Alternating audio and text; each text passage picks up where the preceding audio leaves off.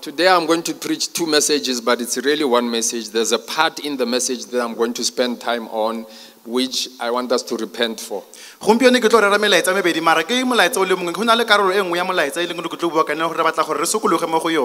Welcome to those who are streaming.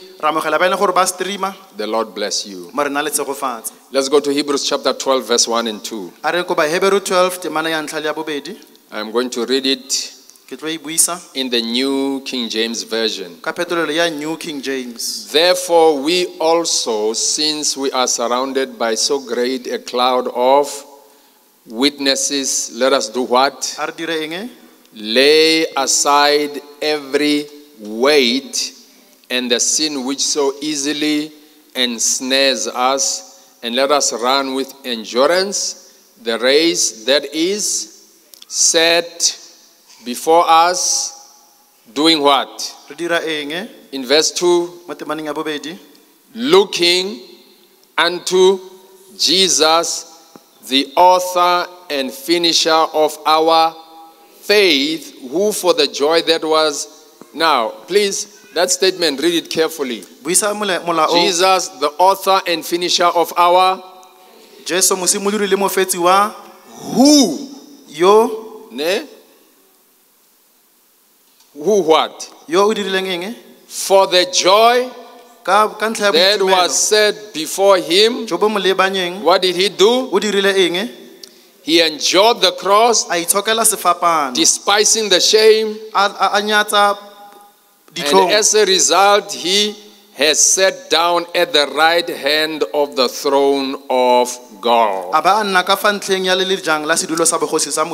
That whole statement up to the end of the verse is connected to how Jesus is the author and the finisher of our faith. Those are the things that Jesus had to go through in order for him to be able to author and have the power to finish our faith. Now, when the Bible says he is the author and the finisher of our faith,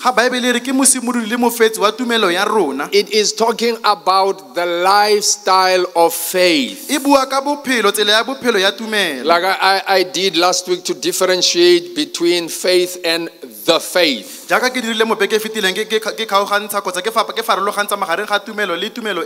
Faith being how you specifically believe. The faith being your life of belief in a God you do not see, yet you serve him. He is the author of the faith, the lifestyle of faith that we live before God. Okay, do you get what he is saying in that verse now?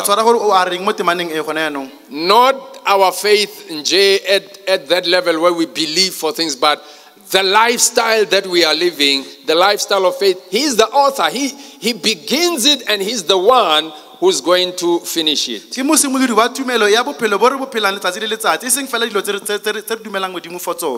So Jesus, say to your neighbor, Jesus is the reason for my faith in God. If there was no Jesus, nobody would have any reason to believe. I saw a clip of a man called John MacArthur, a great teacher of the word. During the days when he was interviewed by this great guy on CNN, who's this guy? Larry King. John MacArthur just simply explained salvation as it appears in the Bible without flinching.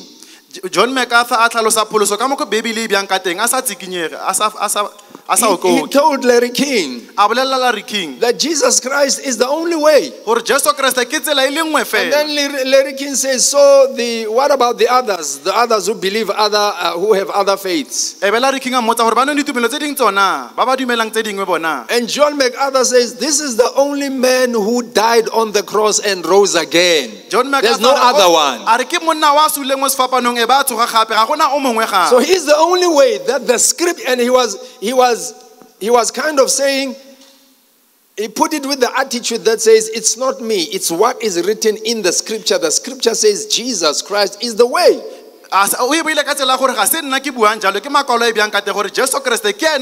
He is the only author of faith in God.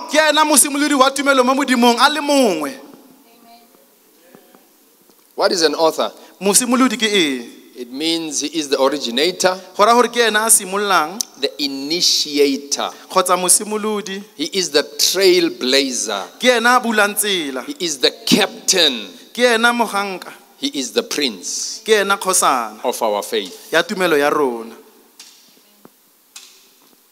It means without Christ, no one has ability to have faith.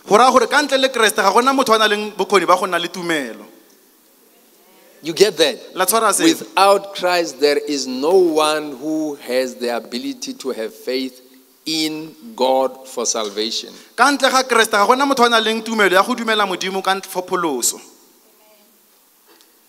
Jesus did it in two ways. Firstly, he became a perfect example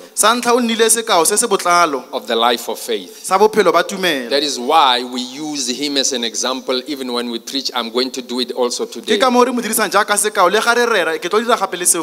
And number two, he did that by becoming the captain of our salvation. In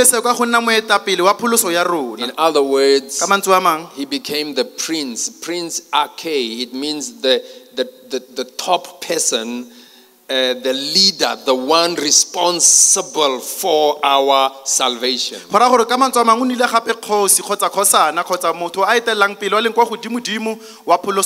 That is why it says in Hebrews chapter 2, verse 10, it was fitting for him, Jesus, it was fitting for him, for whom are all things, and by whom are all things. You know what that statement means? That statement means he created all things, therefore all things belong to him. In bringing many sons to glory. When you came to Christ, you came to glory. It says to make the captain of their salvation perfect through suffering. Please hear me this morning. Jesus suffered for you to have faith. See what he did on the cross? It was so you can have faith in God. That is how he authored your faith. So, like I said last week, do not despise that faith. He's not only the author, he's also the finisher. He's the completer and perfecter. In other words, as we mature into his image, our faith is actually maturing. That's why we can have spiritual capacity. Now, this verse I just read to you, it is preceded by chapter 11. And in chapter 11, it speaks about people who kept the faith. The people who lived a life of faith even unto death, some of them. And the Bible says they received a good testimony before God. And their stories were recorded.